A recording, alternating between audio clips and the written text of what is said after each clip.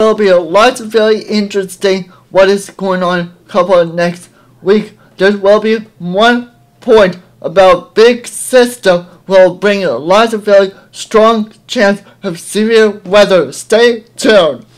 Extreme weather right here will let you know what is going on couple next week, because there will be a chance for severe weather, because there's really chance have lots of good details about that. But so far we need to check the NAM to see what is going on currently. Then we'll check the long range to see what is upcoming right now. You can see what is right now. You can see what the setup we need to look at into. So far the snowfall went up to around the California and all the way to Washington State, and it go up then over the Rocky Mountains, then dissipating. Then new system bring a little bit more rain at the December 10th. That's what is also we need to keep an eye on. But the most very interesting part is all the way to December 11th to the 13th. That's so far as a forecast can go too. I mean, not like forecast, but that's so as a Storm Prediction Center can show us it. Let me explain as the long range. Let me explain what this is showing. Will be the jet stream. Knows lots of really good energy for the wind shear. You can see where the tilt is. So far it looks like 30 degrees tilting.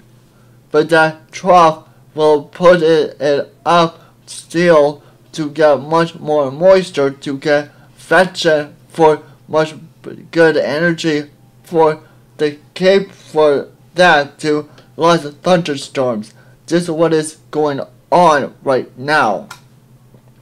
About how much Cape we're talking about during that time, you can see only like 1,000, but this is just European, shows it probability of it. You can see it, how much going on about that.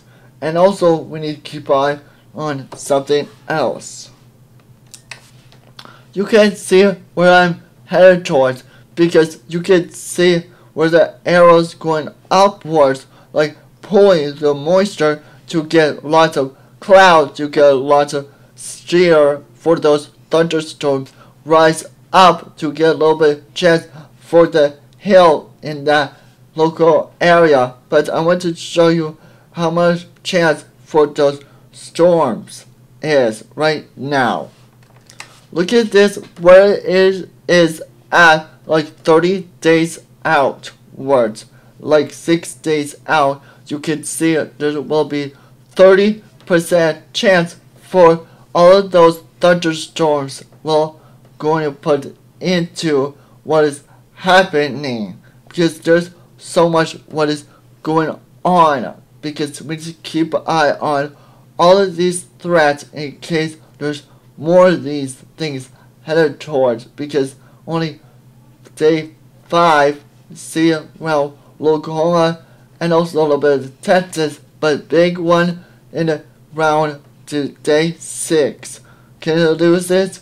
And maybe around Kansas we need to keep eye on, and also Mississippi is actually in 50% chance, but we need to keep eye on Louisville, but we need to keep on that area for a chance for thunderstorms.